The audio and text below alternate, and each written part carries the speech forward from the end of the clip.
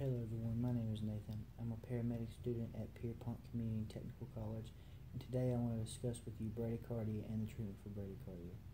Today we'll be going over sinus bradycardia and the treatment for said rhythm. Sinus bradycardia is a sinus rhythm, which means the impulse is conducted in the SA node in the atrium of the heart. The rules to identify bradycardia are: it will be a regular rhythm, the heart rate will be less than 60 beats per minute, there is a uniform P wave in front of every QRS complex, the PR interval is between 0.12 and 20, and the QRS complex is less than 0.12. Let's discuss the treatment for sinus bradycardia. First, you're going to administer atropine, and what atropine does is it blocks the effects of the parasympathetic nervous system from slowing the heart rate. Remember, the parasympathetic nervous system is like the brake pedal when you want to cut the brakes. You're going to give 0.5 to 1 milligram every 3 to 5 minutes, but only go up to 3 milligrams. Don't go over 3 milligrams.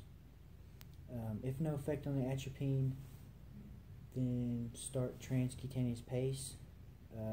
Place the pads accordingly on your patient.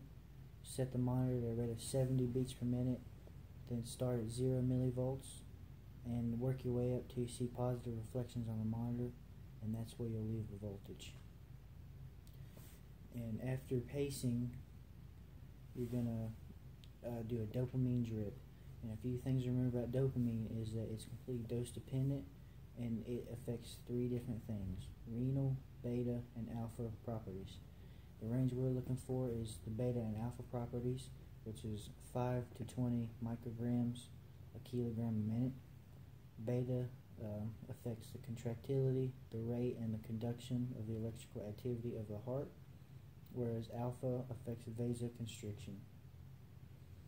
The dose you're going to start out giving is in between 5 and 20 micrograms a kilogram a minute, titrated to effect.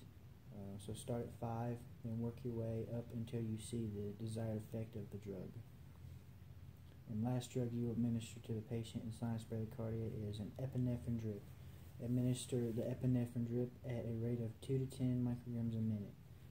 Kilogram doesn't play a role in this drug. It's only micrograms over minute, and that's titrated to effect as well.